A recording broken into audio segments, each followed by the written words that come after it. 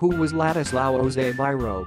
Inventor of the ballpoint pen, celebrated with Google Doodle on 117th birthday. The clue is in his name.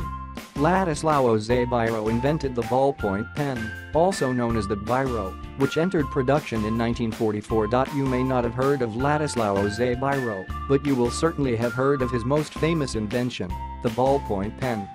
Biro was born in 1899 in Budapest, Hungary, into a Jewish family. A journalist by trade, Biro noticed that the ink used in newspaper printing dried quickly, leaving the paper dry, and smudge-free.He tried using the same ink in a fountain pen, but found that it would not flow into the tip, as it was too viscous. In the early 1930s, Biro began work to develop a new type of pen made up of a ball that turned in a socket.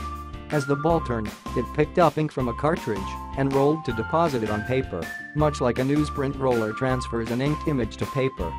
He enlisted the help of his brother György Biro, who was a chemist, to create ink that was just the right viscosity. Biro presented the first prototype of the ballpoint pen at the Budapest International Fair in 1931, later patenting his invention in 1938. The first major buyer of the newly created pen was the Royal Air Force. During the Second World War, the organization ordered 30,000 Biros, which would work at high altitudes unlike traditional fountain pens.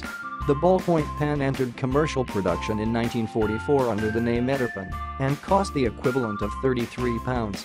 Thankfully, the price has dropped a lot since then. To this day, it is still referred to as the Biro in several countries including the UK, Ireland, Australia, and Italy, but in the US it is known as a ballpoint pen. Today's Google Doodle celebrates Biro and his forward-thinking spirit on the 117th anniversary of his birth.